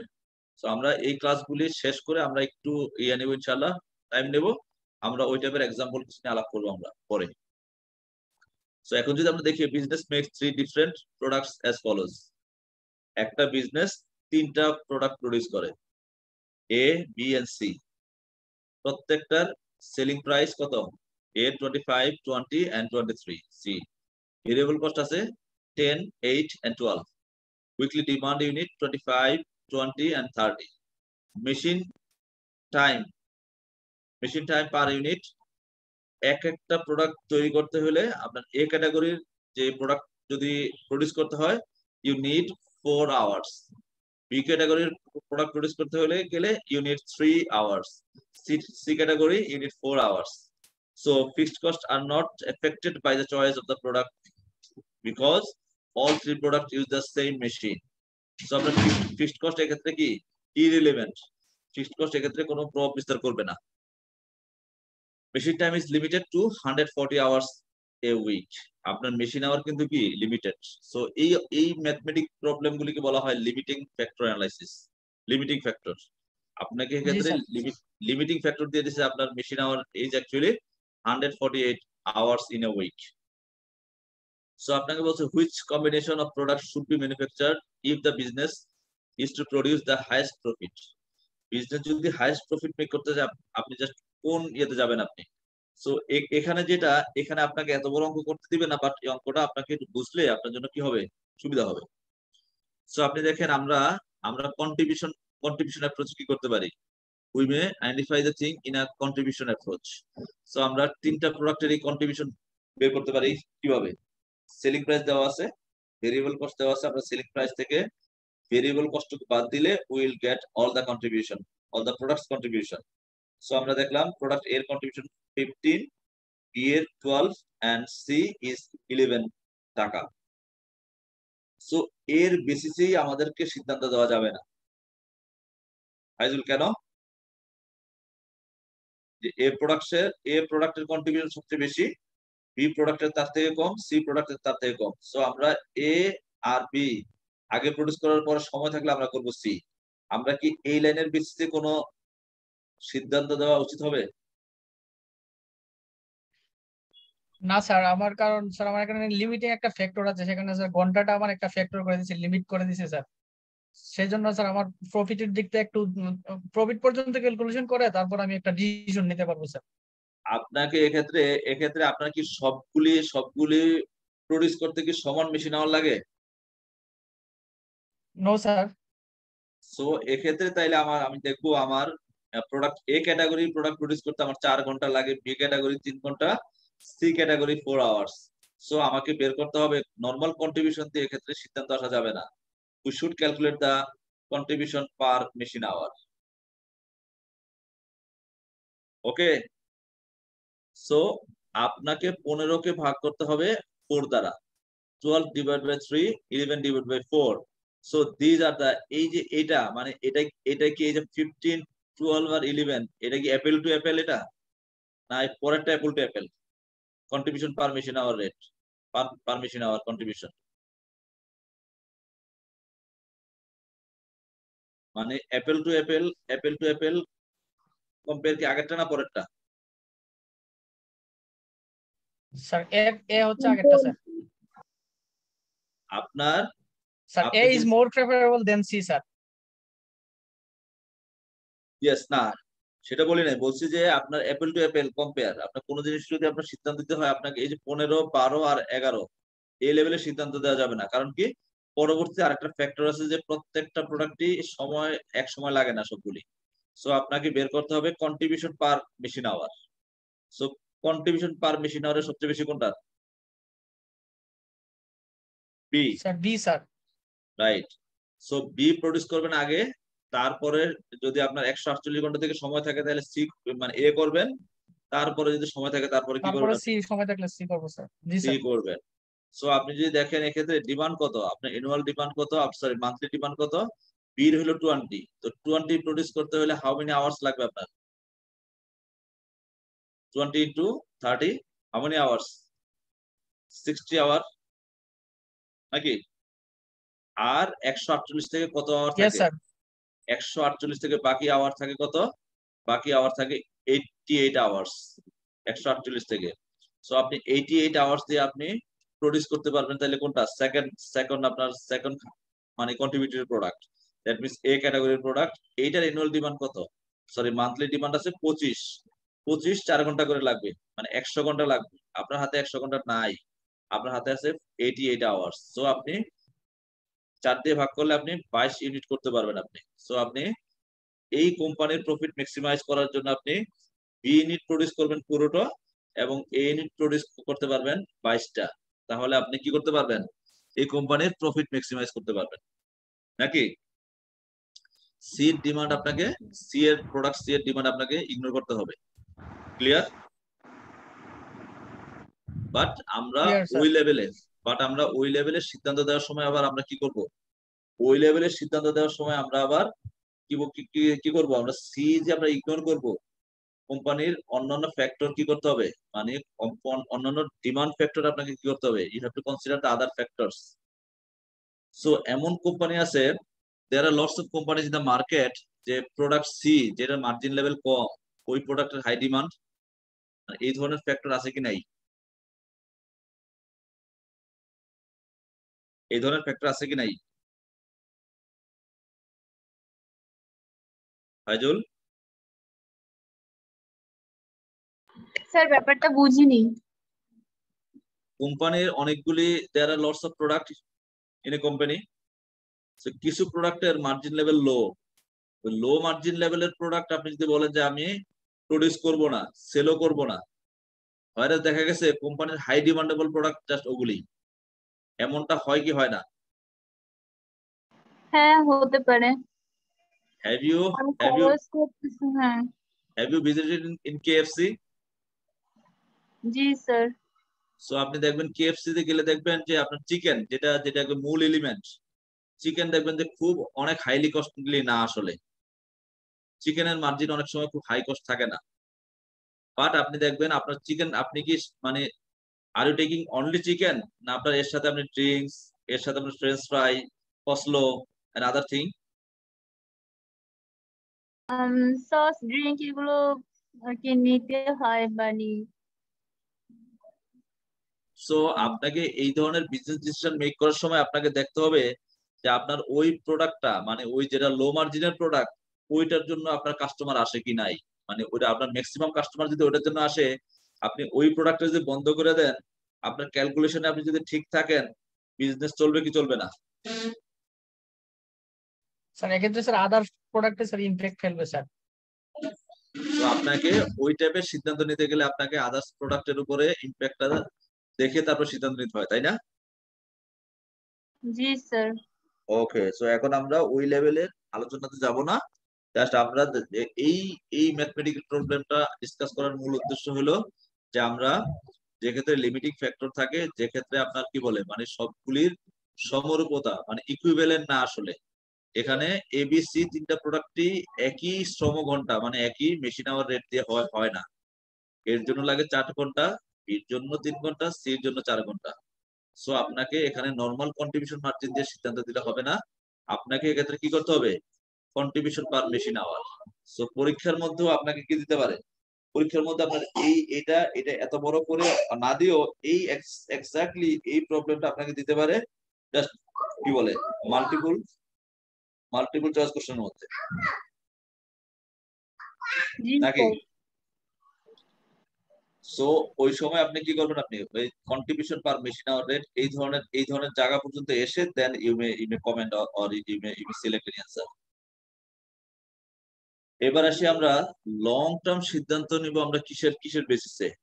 আমরা management accounting a long term সিদ্ধান্ত নিব কিসের বেসিসে। আমরা লং টার্ম সিদ্ধান্ত নেব আমরা capital budgeting, investment appraisal. Short and medium টার্মের সিদ্ধান্ত নেব আমরা কিসের মাধ্যমে। আমরা শর্ট এবং মিডিয়াম টার্মের সিদ্ধান্ত নিতে পারি আমরা কন্ট্রিবিউশন অ্যাপ্রোচে, মার্জিনাল কস্ট অ্যাপ্রোচে। বাট আমরা long term decision, investment decision বা লং টার্ম ডিসিশন আমরা নিতে পারি লং টার্ম ডিসিশন নিয়ে আমরা ইনভেস্টমেন্ট ডিসিশনের মাধ্যমে, এবং সেটা capital budgeting is the one of the কি টুল, ক্যাপিটাল বাজেটিং। এবং ক্যাপিটাল বাজেটিং করার সময় the time bill of money is a big factor. Time bill of money, আজকের দিনের 100 টাকা আর আগামী বছরের 100 টাকা কি এক হবে? No sir. গত বছরের 100 টাকা আর আজকের দিনের 100 টাকা কি সেম? No sir. গত বছর 100 টাকা যে জিনিস পাইছেন এই বছরে ওই জিনিস পাইতে আপনাকে 115 টাকা লাগতে পারে বা 120 টাকা লাগতে পারে নাকি। জি স্যার। তো time bill of money factor সবসময় সেম না, তো আপনাকে ওই ফ্যাক্টরিং গুলি একটু বোঝা খুব জরুরি। সো এক্ষেত্রে আমরা ওই বড় টাইপের ম্যাথমেটিক্যাল প্রবলেমে আমরা যাব না, বড় টাইপের ম্যাথমেটিক্যাল ইয়েতে যাব না, প্রবলেমে যাব না। কিন্তু আমাদের জাস্ট কি বলে মানে present value, example of present value এই জিনিসটা বোঝা খুব জরুরি। আর আমাদের ক্যাপিটাল বাজেটিং এর অঙ্ক আপনাদের এই পরীক্ষায় খুব একটা করতে দিবে না, আর তারপরেও এই জিনিস কনসেপ্ট গুলি থাকা খুব জরুরি। ছোট ছোট অঙ্ক যেমন এই যেটা, এ business has currency unit 50,000 which it can invest risk free rate 4% per annum। 4% হারে কি করতে পারে business can invest this thing. It also has an opportunity to invest the fund now to receive back a total of টাকা 55,000 in 12 months time. Because this investment is not risk free, the business expects a return of 5% on it. Should the business do, আপনার কাছে একটা option আছে কি, একটা option আছে আপনার 4% হারে, এই কথা বল না, এই কথা বল, 4% হারে আপনাকে you may invest on a risk free রিটার্নে 4% হারে আপনি ইনভেস্ট করতে পারেন। আপনার কাছে আরেকটা অপশন আছে ইউ মে ইনভেস্ট জাস্ট 5% হারে, 5% সেক্ষেত্রে আপনার কি আছে দেয়ার ইজ রিস্ক। সো এটার সলিউশনটা কি হবে, এটার সলিউশনটা দেখেন, এটার সলিউশনটা উই ক্যান সি আপনার 55,650 ইজ মোর দেন কত, আপনাকে is more then 52,000 that the business would receive back if it is put the money straight on the in a deposit manner। আপনি যদি শুধুমাত্র সরাসরি ব্যাংকে জমা দেন বা সরাসরি, তাহলে আপনি কি পাবেন 52,000 টাকা পাবেন। বাট হোয়াট, এই আসতে মা please, but what about the extra risk it is taking? What we need to, এক্ষেত্রে দেখেন আপনার একটা ডিসকাউন্টিং ফ্যাক্টর আছে। সো আপনি এক বছর পরে আপনাকে ডিসকাউন্টিং ফ্যাক্টরটা আপনি কি করতে হবে আপনাকে। সো আপনি এই যে এক বছর পরে আপনি একটা ইনভেস্টমেন্ট করবেন, সেটা আপনি এক বছর পরে আপনার কি দিবে আপনাকে মানে 5% হারে দিবে আপনাকে। সো ওই এক বছর পরে আপনি পাবেন 55,650 টাকা। ওই 55,650 টাকার আজকের দিনে আপনাকে কি করতে হবে, you have to calculate the present value. So 55,650 টাকা পাবেন এক বছর পরে, আর আজকের দিনে এটাকে কনভার্ট করলে আপনি পাবেন 53,000 টাকা। সো আপনি জাস্ট কি বলে মানে এক্ষেত্রে 4% হারে যদি 50,000 টাকা ইনভেস্ট করেন, তাহলে আপনি এক বছর পরে পাবেন 52,000 টাকা। এবং আপনি যদি ওই জিনিসটা ছেড়ে আপনি অন্যভাবে ইনভেস্ট করেন, তো আপনার এই দুয়ের মধ্যে আপনাকে যে কোনো সিদ্ধান্ত নিতে গেলে you should convert it two A just কি বলে আপনাকে প্রেজেন্ট ভ্যালুতে কনভার্ট করে যে কোনো সিদ্ধান্ত নিতে হবে আপনাকে আর কি। এক্ষেত্রে একটা ছোট্ট একটা আছে, এক্সাম্পলস আছে, ছোট্ট এক্সাম্পলস, এগুলি জাস্ট আগের এক্সামে আসতো আর কি। তো এখন যেহেতু ওই এটার নাম্বার ছিল 12, সো আগের এটা জাস্ট আপনি জানলে বা পারলে খুব বেশি সময় লাগার কথা না। বাট এখন আর এই ধরনের অঙ্ক দিবে না, বাট আপনাকে এই ধরনের প্রবলেম থাকবে। বাট আপনি কি করবেন, আপনি সঠিক অ্যান্সারটা you may tick or you may select this is the right answer. So Nandan group is considering A proposal to install a new machine, cost পড়বে 50,000 টাকা। The facility has expected life acceptancy is 5 years and no solvent value. The tax rate is 35%. Assume the farm uses straight line depreciation and the same is allowed for tax purpose. এই machine থেকে 5 বছর estimated cash flow কি আসবে দেখেন। প্রথম বছরে আপনার estimated cash flow আসবে এই মেশিন থেকে আপনার 10,000, 10,600, আপনার 12,700, 13,400 and 20,385 টাকা। এখন আপনাকে বলছে যে আপনাকে should accepted, should the proposal be accepted, answer the question by using NPV. So এই যে এটা, এবং এই টাইপের জিনিস দিয়ে আপনার আরেকটা দিতে পারে পেব্যাক পিরিয়ড, যে এটার পেব্যাক পিরিয়ড কবে। সো এই যে ছোট ছোট কিছু জিনিস, যে পেব্যাক পিরিয়ড এনপিভি মানে বের করা, এবং এটা আপনি মানে জাস্ট ওই সময় তো দিছে আপনাকে, এটা আপনি অ্যাকসেপ্ট করবেন কি করবেন না। বাট আপনাকে ওই যে মাল্টিপল চয়েস কোশ্চেন আপনাকে দিবে, এটার এনপিভি কি পজিটিভ আসবে না নেগেটিভ আসবে আর কি আপনাকে। সো দেখেন এক্ষেত্রে কি আমাদের ক্যাশ ইনফ্লো আসবে, this are the thing, সিএফপিটি cash flow before tax, ডেপ্রিসিয়েশনটা এটা থেকে বাদ দিতে হবে, আপনার প্রফিট বিফোর ট্যাক্স পাবেন আপনি, ট্যাক্সটা বাদ দিতে হবে কারণ 35% ট্যাক্স রেট, আপনি পাবেন ইএটি আর্নিং আফটার ট্যাক্স, ইএটির সাথে আপনার ডেপ্রিসিয়েশনটা যোগ করে দিতে হবে। কারণ কি ডেপ্রিসিয়েশনটা আপনার কি ক্যাশ আউটফ্লো থেকে বাদ যায় না, ডেপ্রিসিয়েশন আপনার কোম্পানি থেকে কখনো বাদ যায় না। সো আপনার সিএফএটি এটা হলো আপনার কি ক্যাশ ফ্লো আফটার ট্যাক্স, এটাকে আপনি এক্ষেত্রে কস্ট অফ ক্যাপিটাল কনসিডার করা হয়েছে 10%। 10% স্যার। হ্যাঁ 10% কস্ট অফ ক্যাপিটালে আপনি যদি দেখেন এটাকে প্রেজেন্ট ভ্যালুতে কনভার্ট করবেন, প্রেজেন্ট ভ্যালুতে আপনার 10% হারে যে ফ্যাক্টরস, 10% হারে ফ্যাক্টর আপনার 1 টাকা যদি আপনি কি 1 বছর পরে পান, 1 বছর পরের মানে কি বলে, মানে 1 বছর পরের 1 টাকা আজকের দিনে হলো আপনার কি এটা 0.909, 2 বছর পরে 1 টাকা পাবেন আপনি যে 10,450 টাকা এটা পাবেন 2 বছর পরে। তো এইটা যদি আজকের দিনে পাইতে চান, প্রেজেন্ট ভ্যালুতে কনভার্ট করতে চান, আপনাকে কি করতে হবে, ফ্যাক্টরিংটা হবে আপনার 8 to 6, ডিসকাউন্টিং ফ্যাক্টর করতে হবে sir. Discounting factor, right you R. So আপনার সিএফএটি এর সাথে ডিসকাউন্টিং ফ্যাক্টরটা গুণ দিলে আপনি পাবেন প্রেজেন্ট ভ্যালুতে কনভার্ট করতে পারবেন। সো টোটাল প্রেজেন্ট ভ্যালুটা কত যোগ করেন, লেস আপনার এখন আউটফ্লো কত, 45,352 স্যার। সো আপনি এখন ইনভেস্ট করবেন 45,000, এই চেষ্টা করতেছো মা যাও না, আপনি এখন ইনভেস্টমেন্ট করবেন আপনি 50,000, বাট আপনি 5 বছরে পাবেন অনেক টাকা, আসলে স্টেট যোগ করলে অনেক টাকা হয়ে যায়। কিন্তু আপনি যদি এটাকে প্রেজেন্ট ভ্যালুতে কনভার্ট করেন আপনার কস্ট অফ ক্যাপিটাল দিয়ে, সো আপনি দেখলেন কি আপনি পাবেন আসলে 45,352 টাকা। সো আপনার এর মধ্যে এনপিভিটা কি negative or positive, NPV is negative.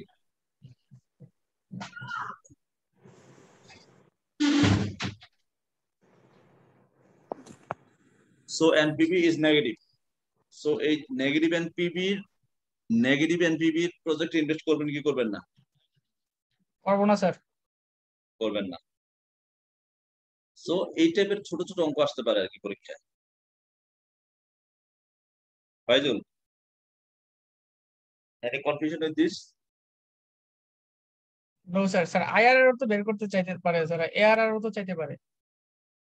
IRR এর মতো ওই অত কঠিন জিনিসে যাওয়ার কথা না, কারণ পরীক্ষার ওই যে আপনার যে মাল্টিপল চয়েসে আইআরআর এর মতো কঠিন জিনিসে যাওয়াটা খুব টাফ।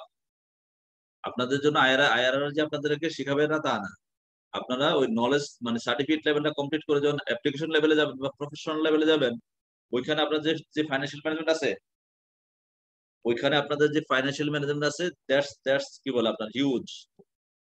আপনার কোনো কিছু যে বাদ থেকে যাবে ব্যাপারটা তা না, বাট আপনাদেরকে সার্টিফিকেট বা এই নলেজ বা সার্টিফিকেট লেভেলে জাস্ট আগের কোশ্চেন প্যাটার্ন ছিল ডিফারেন্ট, এখনকার কোশ্চেন প্যাটার্ন ডিফারেন্ট।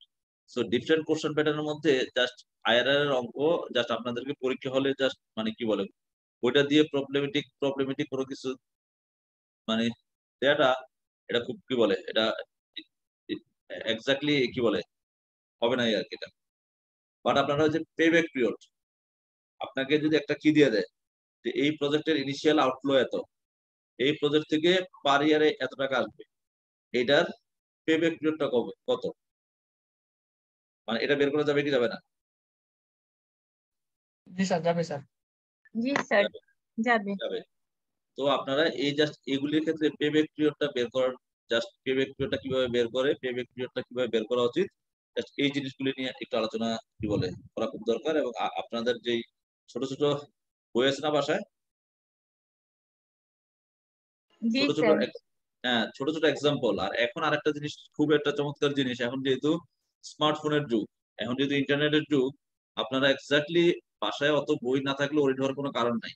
আপনি যদি কি করেন, আপনি যদি কি বলে মানে এসএসসি এর বা ছোট ছোট যে প্রবলেমেটিক ইস্যুগুলি যে আপনি গুগলে সার্চ দেন যে এই রিলেটেড এসএসসি এর ম্যাটেরিয়াল কি আছে বা সি এর ম্যাটেরিয়াল কি আছে, আপনি একদম আপনি সব পেয়ে যাবেন যে basic mathematical problem relating with this, দেখবেন আপনার কাছে জাস্ট অনেক কিছু আসবে আপনার কাছে। সো এক্স্যাক্টলি বই থেকেই সবকিছু করতে পারবেন কোনো কথা নাই, just you may take help from your from the internet and from the other things also. Lutfur Rahman, please.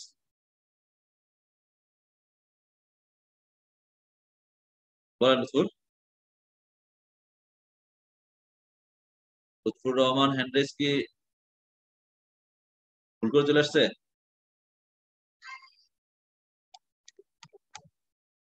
Hand rise maybe ভুল করে চলে আসছে লুৎফুর রহমানের নাকি? আই থিংক স্যার যদি সে নিজে থেকে দিত তাহলে কথা বলতো। ওকে ওকে, নো প্রবলেম।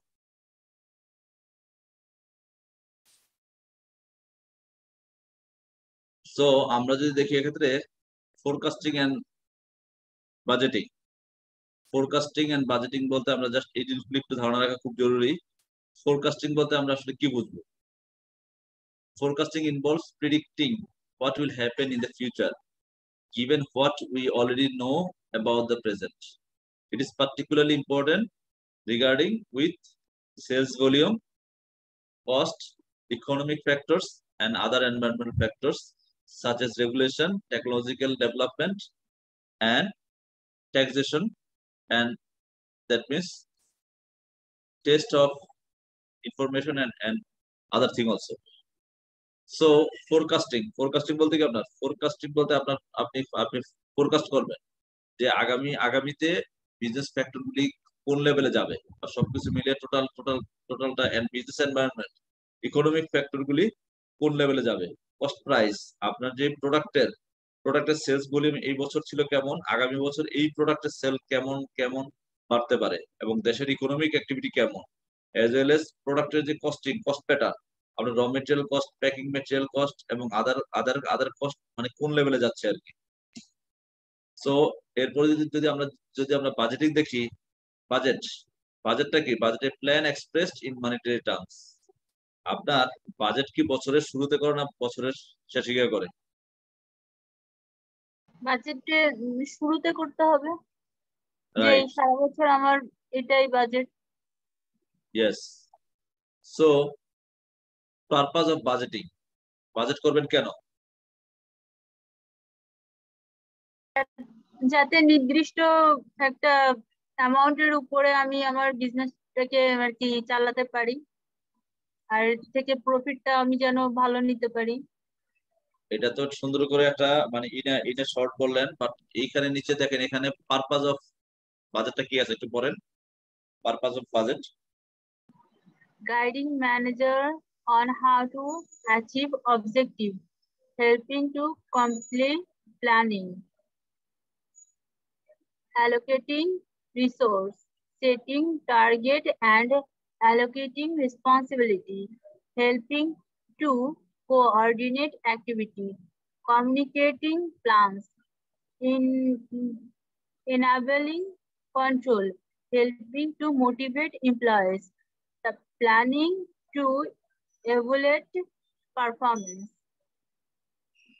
সো আপনি বাজেটিং করে একটা কোম্পানি যদি আপনি ম্যানেজ করেন আর বাজেটিং ছাড়া ম্যানেজ করেন, ওটা কি হবে এক হবে? না স্যার, ওটা ভালো হবে না।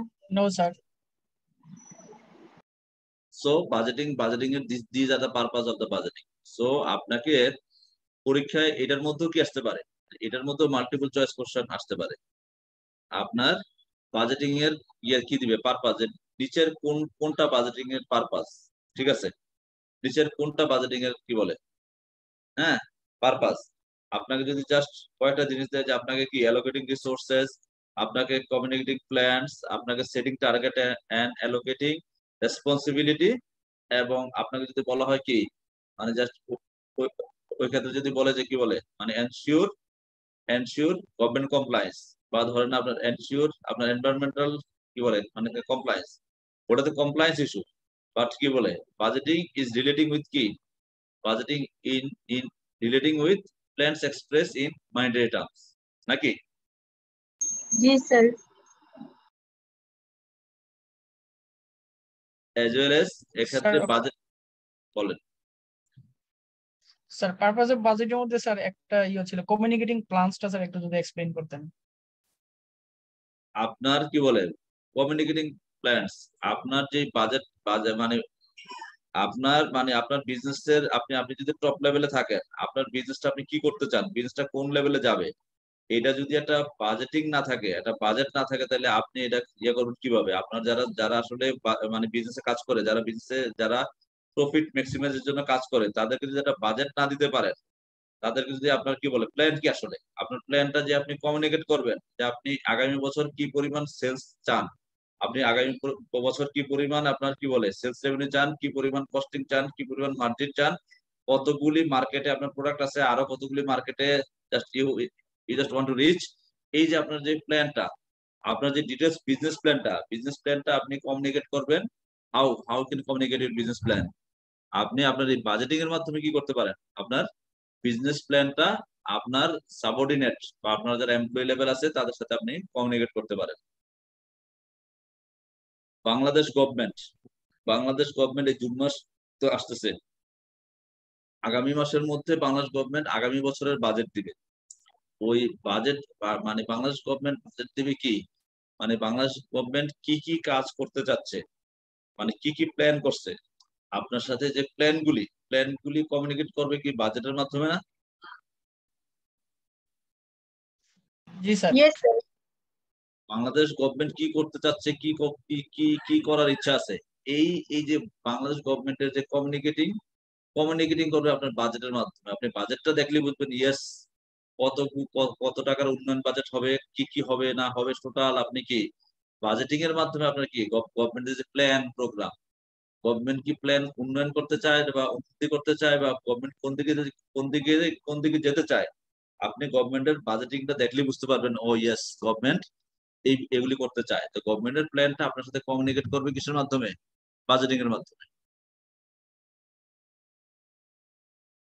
সো এক্ষেত্রে বাজেট করতে গেলে কি কি প্রসেস লাগে, আপনার অবজেক্টিভ এস্টাবলিশ করতে হবে। আপনি আসলে কি চান, আসলে আপনার চাওয়া পাওয়াটা কি আসলে, মানে আপনি এই বছরের কোম্পানির আপনার গোল কি আসলে, and then identify potential strategies. আপনি যেটা চাওয়া সেটা অ্যাচিভ করবেন কোন স্ট্র্যাটেজির মাধ্যমে, এবং evaluate options and select course of action. আপনি অপশনগুলি, আপনার দেয়ার আর লটস অফ অপশন, আপনি ওই অপশন আপনি কি করবেন, আপনি কি মানে কি বলে প্রোডাকশন কস্ট কমায় আপনি কি সেলস ভলিউম বাড়াবেন, না আপনি প্রোডাক্ট কস্ট আগের জায়গায় রাখবেন, আপনি ব্র্যান্ডিং এর উপর আপনি জোর দিবেন যে আপনার কি আপনার প্রোডাক্টের আলাদা কি থাকবে। মানে আপনি দেখবেন কি এক এক কোম্পানি কিন্তু এক স্ট্র্যাটেজি। আপনার আইফোনের স্ট্র্যাটেজি আর স্যামসাং এর স্ট্র্যাটেজি কি সেম? আইফোন, স্যামসাং, ভিভো মানে তাদের স্ট্র্যাটেজি কি সেম? না স্যার, সবগুলো ডিফারেন্ট। মানে আইফোন যদি চায় যে আগামী বছর আইফোনের মার্কেট শেয়ার হবে 90%, আইফোন যদি ভিভো ফোনের মতো দাম রাখে আগামী বছর, সবাই আইফোন কিনবে কি কিনবে না? আপনি ভিভো ভিভো ফোনের দামে আইফোন পাচ্ছেন, আপনি কিনবেন কি কিনবেন না? জি স্যার, কিনবো তাহলে স্যার। লোকাল হয়ে যাবে আর সবাই কিনবে। হ্যাঁ, তার পরের বছর কি হবে? তখন আর কিডনি বিক্রি করতে হবে না স্যার। হ্যাঁ, তার পরের বছর কি হবে? আইফোনের মার্কেট ডাউন খেয়ে যাবে। ইয়েস। সো আইফোন ইচ্ছা করলে কি করতে পারে? ইচ্ছা করলে তাদের সেলস ভলিউমটা আরো বাড়াইতে পারে, প্রফিট কমায়া। তারা তারা তারা কি ওই স্ট্র্যাটেজি নিচ্ছে? কি কি বলে না নিচ্ছে? স্যার। তারা নিচ্ছে না। সো আপনি আপনার বিজনেসের অবজেক্টিভটা সেট করবেন, আইডেন্টিফাই পটেনশিয়াল স্ট্র্যাটেজিজ, আপনার বিজনেস স্ট্র্যাটেজি কি হবে, evaluate options and select course of action, prepare plans and standard. আপনি প্ল্যান আর স্ট্যান্ডার্ড কি হবে, prepare budget for implementing the plan, implement the long-term plan via budget, monitor actual outcomes and respond to the deviation. আপনি এগুলি কষ্ট করে মুখস্থ করার কোনো প্রয়োজন নাই। These are the thing of the budgeting process. So এগুলি আপনাকে যেহেতু আপনাকে এখন মুখস্থ লিখতে হবে না, জাস্ট এগুলো সম্পর্কে ভালো একটা আইডিয়া থাকলে আপনার আইডিয়ার বেসিসে আপনার যে কোশ্চেনগুলি আসবে, কোশ্চেনগুলি দেখবেন আপনার আপনার আপনার মধ্যেই থাকবে। বাট এটা খুব খেয়াল রাখা জরুরি, কত ধরনের বাজেট হয়, টাইপস অফ বাজেটিং। মানে বাজেট কয় ধরনের হয় আসলে? দেয়ার আর incremental budgeting and there are zero based budget. Incremental budget কখন হয় আর জিরো বেস বাজেট কখন হয়? জিরো বেস বাজেট যেটার আগে কোনো কি নাই, বেস নাই। নতুন প্রতিষ্ঠান কি আপনি পাবেন যে গত বছর এই বাবদ কত টাকা এক্সপেন্স হয়েছিল? পাওয়া সম্ভব? না স্যার, যেহেতু প্রথম শুরু করবে, তার প্রিভিয়াস কিছুই তো নেই, কোনো হিসাব নেই, ইনকাম নেই, প্রফিট নেই। সো আপনাকে ওই সময় কি করতে হবে? You should select the zero base budgeting, right? G sir. এবার আসেন আপনার একটা কন্টিনিউয়াস বিজনেস। আপনার কন্টিনিউয়াস বিজনেস, আপনি কি করতে পারেন? আপনার গত বছরের সকল বিজনেস এক্সপেন্ডিচারের ট্রেন্ড আছে, প্যাটার্ন আছে। আপনি গত বছরের চেয়ে এই বছর সেলস আরো ইনক্রিজ করতে চান, সেলস বাড়াইতে চান, এটা করতে চান, এটা করতে চান। সো আপনি গত বছরের সাথে আপনাকে কি একই হারে বাজেট রাখলে হবে না? গত বছর থেকে আপনার বিভিন্ন আসপেক্টে কিছু ইনক্রিমেন্টাল হবে, কিছু কিছু খরচ কমাবেন, কিছু অন্য জায়গায় বাড়াবেন, নাকি? জি sir. This is sir incremental. Performance বেসিসে বাড়াতে হবে স্যার নাকি? ইয়েস, ইউ আর পারফরমেন্স বা অ্যাক্টিভিটি বেসিসে আপনার বাজেট কমবে বা বাড়বে। It's incremental budgeting system. So most business are used a system of incremental budgeting. This means that they take the experience they have had of direct cost and support activities in the past year and use these as the base for preparing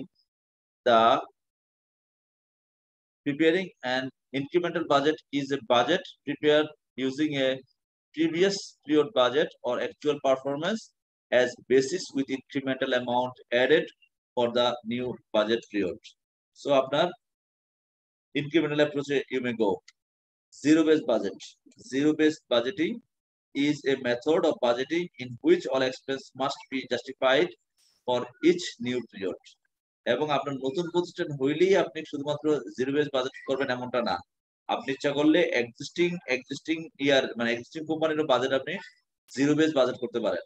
আপনি আগের বছর কি খরচ করছেন না করছেন ওগুলি আপনি ইগনোর করে এই বছরে অ্যাক্টিভিটি কি হবে, অ্যাক্টিভিটির বেসিসে আপনি বাজেট কি করেন, you decide the budget. So zero base budget always একদম নতুন প্রতিষ্ঠানের ক্ষেত্রে অলওয়েজ এটা হবে, আর কোনো জায়গায় হবে না তা না। আপনার যদি বিজনেস প্যাটার্ন চেঞ্জ হয়, আপনার বিজনেস এক্সিস্টিং বাট আপনার প্রোডাকশন লাইন চেঞ্জ হয়েছে, আপনার বিজনেসের ডাইমেনশন চেঞ্জ হয়েছে, আপনি ডাইভার্সিফাইড বিজনেসে গেছেন। সো আপনার আগের সেক্টরের বিজনেস কনসিডার করলে ঠিকই করলে আপনাকে হবে না। সেক্ষেত্রে আপনাকে কি করতে হবে? আপনার পুরনো প্রতিষ্ঠান হইলেও আপনাকে কি করতে হবে? You may start with the zero base budgeting, নাকি? স্যার রোলিং বাজেটটা কি? হ্যাঁ, রোলিং বাজেট আর ইনক্রিমেন্টাল বাজেট একই জিনিস। রোলিং বাজেট আর ইনক্রিমেন্টাল বাজেট একই জিনিস। গত বছর কি খরচ করছেন গত বছর কি প্রোডাকশন করছেন, এই বছর কি আরেকটু প্রোডাকশন বাড়বে কি না বাড়বে, এই বছর আরেকটু প্রোডাকশন বাড়লে এই প্রোডাকশনের সাথে কোন খরচগুলি বাড়বে, কোন কোন খরচগুলি বাড়বে না। এটা কি মানে সহজে বোঝা যায় যে চলমান আর কি বাজেট যেটা আর কি। হ্যাঁ, রাইট রাইট রাইট রাইট, চলমান rolling. So value of information, আপনার information is valuable if the benefit it produce exceed the cost it is production. আপনার যেই ইনফরমেশন গ্যাদার করতে যদি আপনার খরচ বেশি লাগে, ওই ইনফরমেশন যদি ভ্যালুয়েবল কোনো কাজ না হয়, তাহলে ওই ইনফরমেশন ভ্যালু মানে ভ্যালুয়েবল ইনফরমেশন বলে না, ভ্যালু অফ ইনফরমেশন। যদি ইনফরমেশনটা গ্যাদার করতে বা ইনফরমেশনটা যদি আপনাকে যে পরিমাণ বেনিফিট দিবে, ওই ইনফরমেশনটা আপনাকে প্রডিউস করতে বা আপনাকে ইনফরমেশনটা গ্যাদার করতে যদি কস্টের চেয়ে যদি আপনার বেনিফিট বেশি হয়, this is valuable information, value of information. And what makes information valuable? Information valuable এটার সোর্সের উপর নির্ভর করে, এটার easy of assimilation and accessibility. So আপনি যদি শোনেন, মানে আপনাকে যদি হঠাৎ করে বলে যে পুতিন সিদ্ধান্ত নিচ্ছে কাল থেকে রাশিয়ার প্রেসিডেন্টের পদে আর থাকবে না, আপনি কি যে আপনার এলাকার যে কি বলে এলাকার যে মামা আছে, মামার দোকানে গেছেন এক কাপ চা খাইতে, এলাকার চায়ের দোকানদার বলে না পুতিন যেভাবে স্টার্ট করছে সে তো আগামী মাস থেকে তো নাই সে রাশিয়ায়। আপনার কাছে কি এটা ভ্যালুয়েবল ইনফরমেশন কিনা?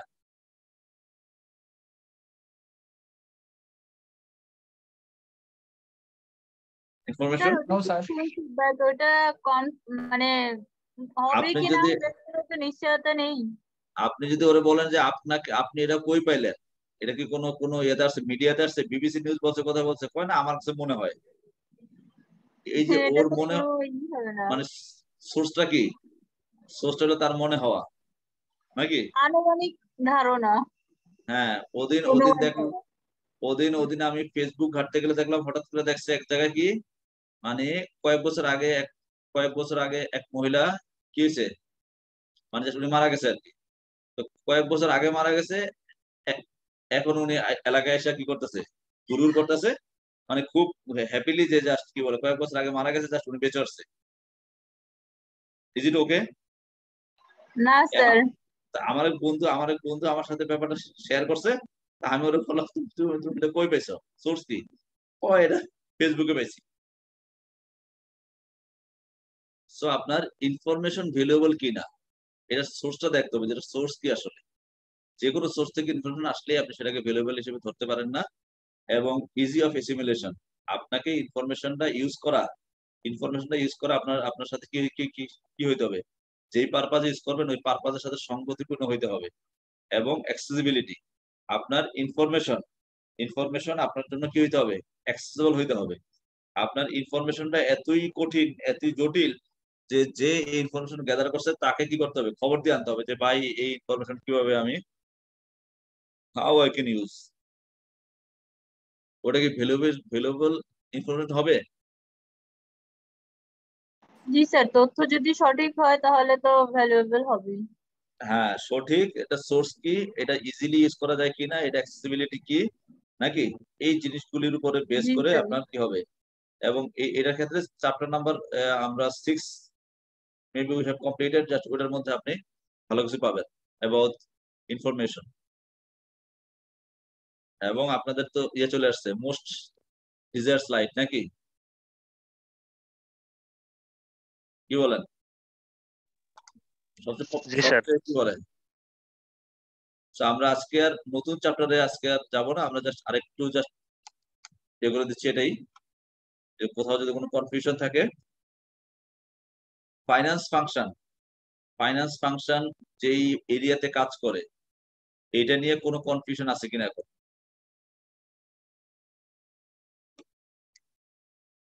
ফাইন্যান্স ফাংশন যে এরিয়াতে কাজ করে, ফাইন্যান্স ফাংশন বলতে আমরা কি বুঝবো? আপনি সিএফও হিসেবে জয়েন করলে, আপনার তো একটা এরিয়া থাকবে। আপনি finance function head, chief financial officer is the head of finance function.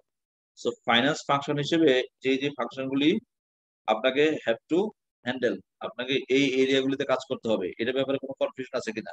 Faizul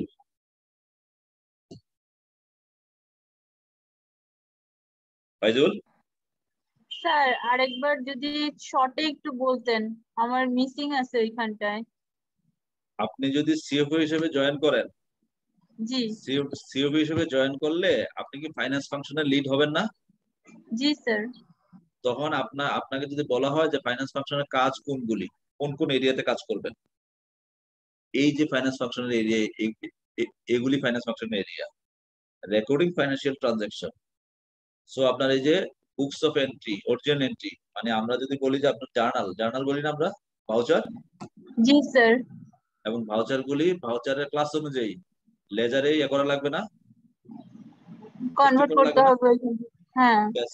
আপনি বলবেন আমি তো সিএফও, আমি কি বসে বসে ইয়ে করবো কিনা, আপনি পোস্টিং দিবেন না, বাট আপনার সাথে যে টিম থাকবে, টিমের লোকজন মানে একটা অ্যাকাউন্টিং সফটওয়্যার সকল কিছু ইয়ে করবে, আপনার এন্ট্রি করবে না।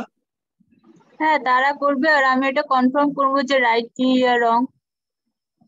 আপনাকে আপাতত কষ্ট করে কনফার্ম করতে হবে না, কারণ অ্যাকাউন্টিং সফটওয়্যার গুলি এমন ভাবে ডিজাইন করা, ও শুধুমাত্র সঠিক কাজ করলে হয়ে যাবে নাকি। আপনার কাজ এখন আরো উপরের লেভেলে হয়ে গেছে, অন্য লেভেলে চলে গেছে। আপনি এখন বিজনেস ম্যানেজার, আপনি এখন আর অ্যাকাউন্টেন্ট না। মানে হু আর দা চার্টার্ড অ্যাকাউন্টেন্ট এখন আর অ্যাকাউন্টেন্ট হিসেবে, মানে সোলি অ্যাকাউন্টেন্ট হিসেবে কাজ করে না। দে আর actually the business leader, they R actually acting as a business manager, business leader. So এই যে আপনি যে সিদ্ধান্ত নেবেন, সিদ্ধান্ত নেওয়ার জন্য আপনার অ্যাকাউন্টিং লাগবে। আপনার এই যে আপনার যে ফাইন্যান্সিয়াল স্টেটমেন্ট হবে, ফাইন্যান্সিয়াল স্টেটমেন্টে যদি এন্ট্রিগুলি, ট্রানজাকশন গুলিতে কোনো কোম্পানিতে রেকর্ড না হয়, কিপিং না হয়, আপনার পক্ষে কি ফাইন্যান্সিয়াল স্টেটমেন্ট বা ব্যালেন্স শিট করা সম্ভব হবে? হ্যাঁ স্যার। সো ফার্স্ট কাজ হলো কি রেকর্ডিং ফাইন্যান্সিয়াল ট্রানজাকশন গেল। এরপরে দেখেন আপনার ফাইন্যান্স ফাংশন হিসেবে আপনাকে কি করতে হবে, ফান্ড ম্যানেজমেন্ট করতে হবে না, ক্যাশ ম্যানেজমেন্ট, ট্রেজারি ম্যানেজমেন্ট, জি স্যার। ফাইন্যান্সিয়াল ম্যানেজমেন্ট, জি স্যার। আপনাকে cost accounting, costing, management accounting, এগুলি আপনাকে প্রাইসিং, বাজেটিং, এগুলি দেখতে হবে না আপনাকে। জি স্যার। অ্যাজ ওয়েল এজ আপনাকে ফাইন্যান্সিয়াল স্টেটমেন্ট, যেটা আপনার কাছে অডিটর আসবে, অডিটরদেরকে ফাইন্যান্সিয়াল স্টেটমেন্ট দিয়ে অডিট করানোর আপনার কাজ না। জি অ্যাজ স্যার। ওয়েল এজ আপনার যারা রেগুলেটরি বডি, তাদের কাছে আপনার এই যে অডিটেড স্টেটমেন্ট, ফাইন্যান্সিয়াল স্টেটমেন্ট করা, এবং অডিটর সাহেব সেটাকে ভেরিফাই করবে, ওইটা আবার কি external reporting. So these are the thing, being a finance head, being a finance function head, আপনাকে recording financial transaction, management accounting, treasury management and আপনার কি ফাইন্যান্সিয়াল রিপোর্টিং সম্পর্কে আপনাকে কি করতে হবে, আপনাকে এই এরিয়াতে কাজ করতে হবে। এক্ষেত্রে একটা জিনিস লেখা আছে এসসিসি, মানে এইটাতে আপনার এটা আলোচনা করে আপনার অ্যাকাউন্টিং। আপনার ম্যানেজমেন্ট অ্যাকাউন্টিং আলোচনা হয় কোথায়, আপনার ম্যানেজমেন্ট ইনফরমেশন, এমআই। আপনার ট্রেজারি ম্যানেজমেন্ট আলোচনা হবে কোথায়, আপনার এমআই তে কিছু আছে হালকা, আর আপনার ফাইন্যান্সিয়াল ম্যানেজমেন্ট, এফএম, এটা হলো প্রফেশনাল লেভেলে গেলে পাবেন। আর ফাইন্যান্সিয়াল রিপোর্টিং আলোচনা করে কি accounting. Are being a CFO হিসেবে, ফাইন্যান্স হেড হিসেবে আপনাকে ট্যাক্সের ম্যাটারে আপনাকে কাজ করতে হবে না। জি sir.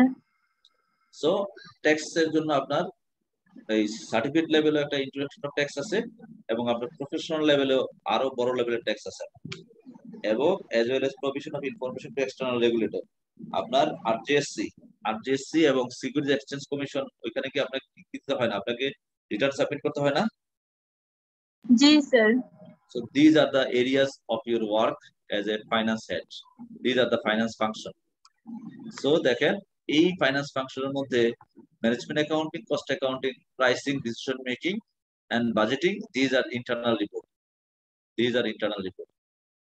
And financial statement, taxation matter, these are the external report. Okay. এবং এক্ষেত্রে কি বলছে, এক্ষেত্রে ফাইন্যান্স ফাংশন কি করে ওইটা। ফাইন্যান্স ফাংশন টাস্ক আর কি recording transaction, management accounting, financial reporting and treasury management. আপনাকে এই এরিয়াতে, being a finance head, being a CFO, you have to work in this areas. ওকে, আর এই লেখাটা একটু সুন্দর করে নিবেন, কষ্ট করে।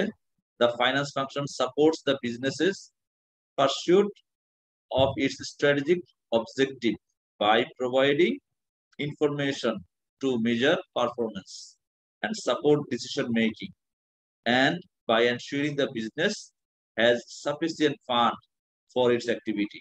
আপনি সিএফও হিসেবে আপনি কি ফান্ড ফ্লোটা মেনটেন করবেন না, যে আপনার কি নাকি জি স্যার। বাংলাদেশের ফান্ড ফ্লো ম্যানেজ করার দায়িত্ব কার? বাংলাদেশের জি sir. Ministry of Finance. Ministry of finance. Ministry of finance ministry of finance কি করবে? বাংলাদেশেরটা ম্যানেজ করবে। আর কোম্পানিতে ম্যানেজ করবে কে?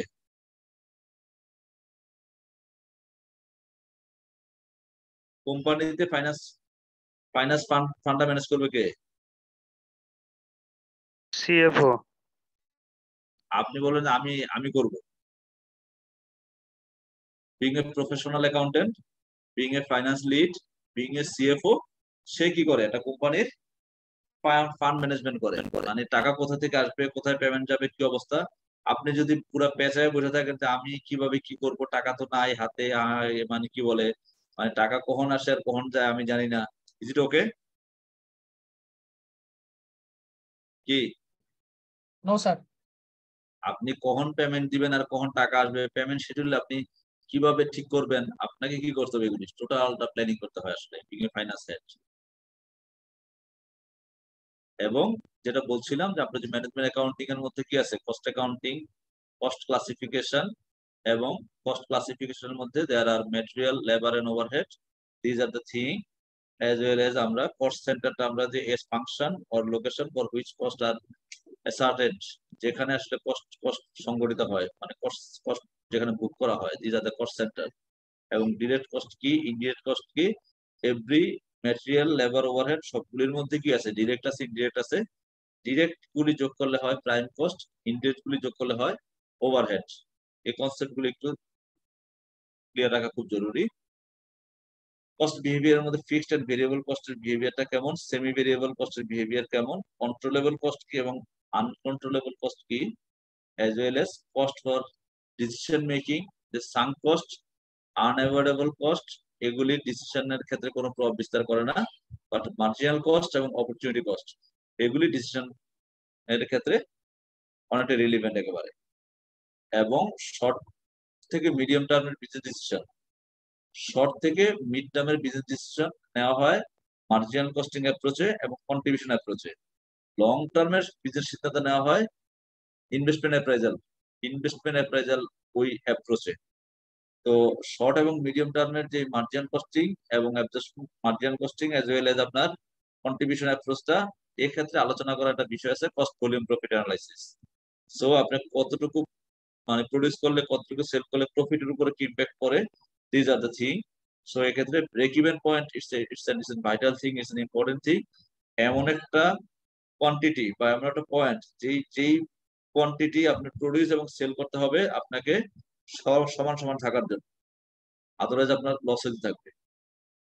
যেই পরিমাণ প্রোডাকশন এবং সেলস করলে আপনার ফিক্সড কস্টটুকু উঠে আসবে, লাভ হবে না, বাট আপনাকে ওটুকু অন্তত আগে এনশিওর করতে হবে, তারপরে যত বিক্রি করবেন তত লাভ বাড়তে থাকবে। So these are the break even chart, these are the break even chart. এই ব্রেক ইভেন চার্টটা যেটা অ্যানালাইসিস করে আরেকটু ভালো করে শিখবেন ঠান্ডা মাথায়। আরেকটা ঘটনা আছে শিখার জন্য, যে এক্স্যাক্টলি মানে কি বলে, এখন চমৎকার এলিমেন্ট আপনাদের হাতে, সবার হাতে স্মার্টফোন আছে না? আছে না স্মার্টফোন? স্মার্টফোনটা অন্য কাজে ইউজ তো করেনি, স্মার্টফোনের মধ্যে কি দিবেন, ইউটিউবে গিয়ে কি দিবেন, সার্চ দিবেন যে I want to know about break even chart, I want to know about break even. তখন দেখবেন ওইখানে সুন্দর সুন্দর যারা টিচার, লোকাল এবং ফরেন, তারা এসে আপনাকে এক্সাম্পল দিয়ে এক্সিলেন্ট ওয়েতে আপনাকে ব্রেক ইভেন চার্ট, আপনাকে ব্রেক ইভেন পয়েন্ট আপনাকে কি করছে, আপনাকে বুঝিয়ে দিচ্ছে। সো এই বর্তমানে সার্টিফিকেট লেভেল তথা এই নলেজ লেভেল বা সার্টিফিকেট লেভেল কোয়ালিফাই করতে হলে বই তো পড়বেনই, বাট এক্ষেত্রে আপনাকে স্মার্টফোন আপনাকে অনেকটা হেল্প করবে। স্মার্টফোন আপনাকে অনেক হেল্প করবে। আপনি অডিট বলেন, আপনার এমআই বলেন, আপনার অ্যাকাউন্টিং বলেন, আপনার ফাইন্যান্স কি বলে বিজনেস এন্ড ফাইন্যান্স বলেন, আপনি শুধুমাত্র ওইখানে আপনার সোর্স অফ ম্যাটেরিয়াল আপনি ফেসবুক একটু কম দেখে জাস্ট ওইখানে সার্চ দেন, ওইখানে দেখবেন আপনাকে এইটা সম্পর্কে বিস্তারিত এমন ভাবে আপনাকে কি করবে, মানে আপনি বারবার জিনিসটা সম্পর্কে আরেকটু ক্লারিফাই হতে চান, আরেকটু এক্সাম্পল দিতে চান, আপনি এক্সাম্পল আকারে আপনি শিখতে চান, জাস্ট এখানে সম্ভব। এবং ম্যাথমেটিক্যাল টার্ম গুলো এখান থেকে একটু দেখলেন, এই যে আসলে একটা ব্রেক ইভেন, আমি how I can analyse A break even, how I can analysis A targeted profit, যে এত টাকা সেল করছিল আমার কত ইউনিট বিক্রি করতে হবে, এই ম্যাথমেটিক্স গুলি আপনাকে জানা খুব জরুরি। আর আগের বছরে যে পরীক্ষা প্রশ্ন আসছে ওগুলি নিয়ে খুব বেশি ওরিড হওয়ার কোনো কারণ নাই, কারণ এখন আর সেম কোশ্চেন প্যাটার্নের প্রশ্ন হবে না। এখন আপনার কনসেপ্টটা একদম ক্লিয়ার থাকা খুব জরুরি। আপনার কনসেপ্ট যদি ক্লিয়ার থাকে দেন আপনি পরীক্ষা হলে যাবেন, আর দেখবেন ইনশাল্লাহ কি বলে যা আপনার পাসটা হয়ে যাবে। সো যেটা বলছিলাম যে আপনার লং টার্ম ডিসিশনের জন্য আপনার ক্যাপিটাল বাজেট বা investment decision is very much needed. এবং ইনভেস্টমেন্ট ডিসিশন নেওয়ার জন্য যে পেব্যাক পিরিয়ড, এনপিভি, আইআরআর যেটা বলতেছিলেন, আইআরআর এর মতো বড় জিনিস আপাতত না করলে হবে, but payback period and NPV, payback period and NPV এই দুইটা সম্পর্কে একটু ভালো ধারণা রাখা খুব জরুরি। এবং ফোরকাস্টিং বাজেটিং সম্পর্কে একটু আমরা আলাপ করলামই। দেয়ার আর টু টাইপস অফ বাজেটিং, এটা হলো আপনার incremental budgeting, another is zero base budget. So budget কেন করবেন, বাজেটের পারপাসটা কি, এই জিনিসগুলি একটু ধারণা থাকা খুব জরুরি। বাট তারপরে আমরা নেক্সট ক্লাসে মনে হয় আপনারা কি চ্যাপ্টার 8 পড়ছেন অন্য স্যারের সাথে?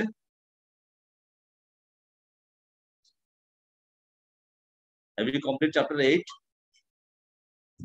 না স্যার। চ্যাপ্টার 8 এর মধ্যে কিছু কিছু হালকা পাতলা অঙ্ক আছে ছোট ছোট, তো আমরা আগামী ক্লাসে চ্যাপ্টার 8টাও আমরা কমপ্লিট করে ফেলবো।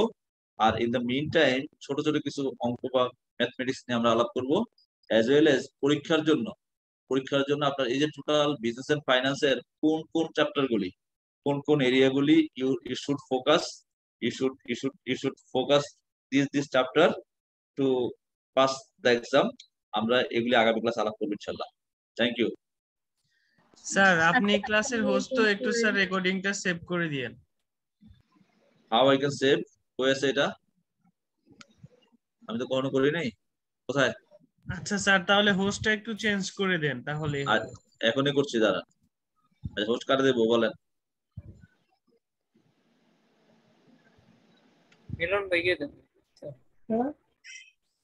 মিরনকে না, মিরন আচ্ছা, মিরনকে মেক হোস্ট। মিরন আরে হোস্ট নাও।